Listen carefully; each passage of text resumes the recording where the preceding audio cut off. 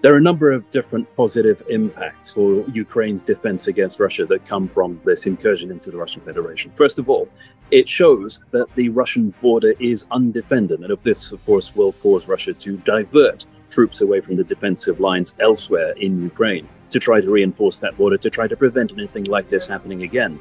But also, of course, it's part of a pattern of events that show that Russia is not invincible, and Ukraine can, in fact, deliver damage to Russia itself. If we think back to, for example, the drone attacks on the Kremlin, exploding small explosive devices on top of one of the iconic buildings for Russian statehood, all of it undermines this narrative that the war will not touch Russia itself.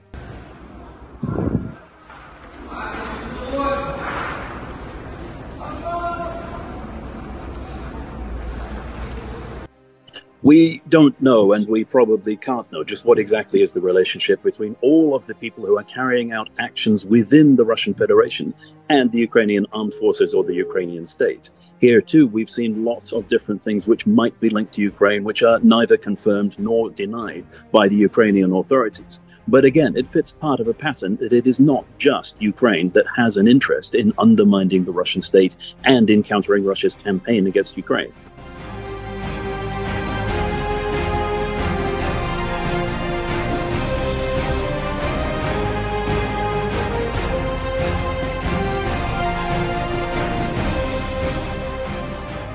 Russia will inevitably portray this as being dangerous and escalatory, but that plays into the overall Russian narrative that anything that impedes Moscow or hampers Russia's war effort is going to inevitably cause severe escalation with the West. Now, that's been a highly successful Russian information campaign because it's constrained Western efforts to support Ukraine. And in fact, it's the reason why rules are put on the weapon systems that are supplied to Ukraine, with the West saying you cannot use these to strike into Russia.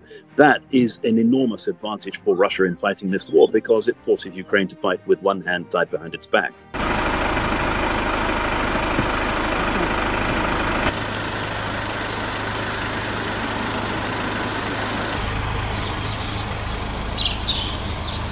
There's no overall template for the relationship between those and the Ukrainian state. Let's not forget that some Ukrainian armed formations, when the war first erupted in 2014, were set up on an ad hoc basis. And here too, we've seen volunteer groups allying themselves with the Ukrainian defenses in sometimes a fairly ad hoc manner.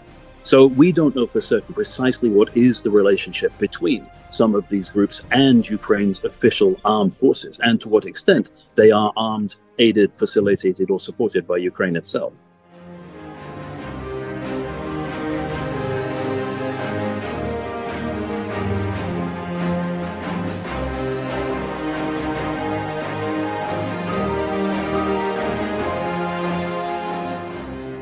You can see clearly how the current incursion into Russia will assist Ukraine's eventual final offensive when it does actually arrive. However, that doesn't necessarily mean that it's imminent. We've been waiting for this for a long time now, and of course, the more shaping operations Ukraine undertakes to try to prepare for the offensive, the greater its chances of success.